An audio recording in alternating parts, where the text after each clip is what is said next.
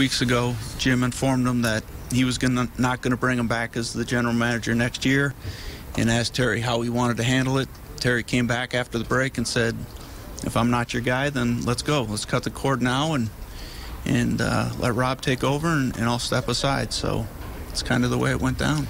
I felt a little bit caught off guard because I really hadn't given that possibility of something that could happen here, especially in the short term.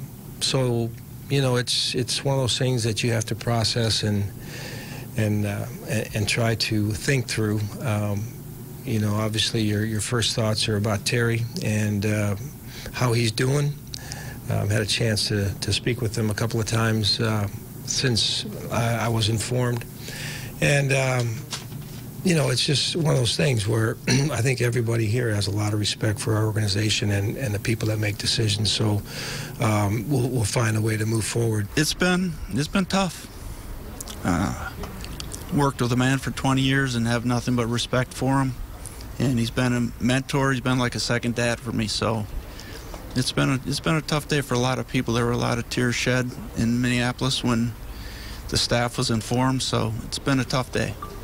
Happy for Rob in a kind of a twisted way because I know his friendship with Terry and some of the awkwardness that's brought up by these type of transactions. So, but you know, knowing Rob as long as I mean, since I came back, he's been a part of the organization in some form.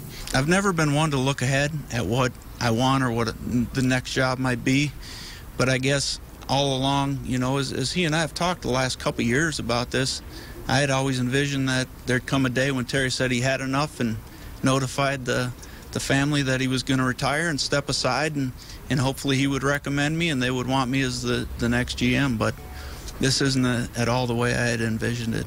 I hope some of the guys are motivated to go out there, and like I told him, I said that nothing would please Terry more, given what's happened, that we go out there and we bring a heck of a effort to our second half and find out a way